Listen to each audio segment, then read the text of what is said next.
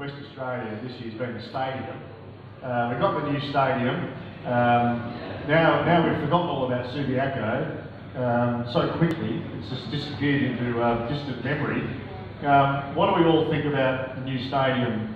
I'll start with Roger, because he and I have had discussions about it. Now looking back, we can compare it to Subi, but what do we really think? Is it better? Is it the same? Is it not as good? What do you think? Mate, I'm one of those old-fashioned guys. I hate change. All that changes around me every day. I'm just one of those guys. I grew up at Subiaco Oval. I sort of lived and breathed waffle footy, and it was very hard to change. I still like to go to Subi and feel like that I was part of it, and I think that holds a lot of Football Australia. They play so much at Subiaco. I played in premierships, finals, everything. When I go to the Optus Stadium, I don't feel that comfort that I used to feel at Subiaco. I used to take a full quarter to get a beer at Subi, Roger. And still has to get out of it. Oh, Johnny, you know I don't drink. So I can't comment on that. But no, seriously, I love the stadium. I think it's the greatest facility around. It's, I'm proud WA man, and I really love the stadium. The only thing I don't like, Johnny, and you know, everyone here is, like I live in Freo now, it's just catching the train, taking me into the city, catching another train. So just getting there is a hassle for me. But take the bus. What? Take the bus, right there. My uncle was sick that day.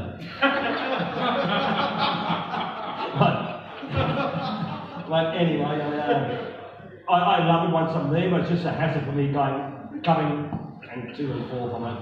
But I'll live with that. But the stadium's just brilliant. All right, so let's cut to the chase. Before we get on to finals and the GF this year, let's have a quick analysis. What does everyone think about the Eagles' season and the Dockers' season? And I think the only way you can look at it is to go back to the two grand finals, 13 and 15. Okay, so the Dockers win the 2013 GF against Hawthorn, performed well, could have won it, easily could have won it, didn't.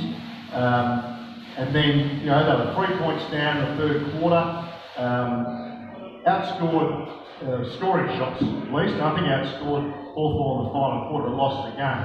The Eagles were blown away 2 years later and humiliated by Hawthorn, as were Sydney the year before. And they were decimated by Hawthorn. So, on any analysis in 2014, Fremantle seemed to be more advanced than West Coast, albeit with some ageing players. Now we fast forward to 2018 and look at it now, and we see that Fremantle, that's what we're going to discuss. Where are they at with their progress? Where are they at in terms of comparisons with West Coast? And on the recruiting side, two analyses we have to carry out. One is, where does each side compare to the other? And secondly, off field, how's each club done recruiting-wise, John Townsend? Well, clearly West Coast are ahead of Freo at the moment. Their ladder position tells a pretty clear tale about how that's going. But I cover waffle footy. I see a lot of West Coast, a lot of East Perth and Peel, obviously the reserve sides in the waffle, the two AFL clubs. And there's not a lot of depth at East Perth, I think, so that's a concern for West Coast, but perhaps at the moment their best side is pretty good, and they didn't finish second on the ladder by accident, and you'd suspect they should win at home against Melbourne or Hawthorn, whoever goes through tonight, so they should be in the grand final in a couple of weeks' time. Freo are further behind. Their development, maybe their depth is a little different because they're younger. The second half of their list is a bit younger, and there's players there like Stranatica and Cox and Ryan and Sean Darcy who are on the way up, whereas West Coast are probably a lot closer to their peak at the moment, I reckon.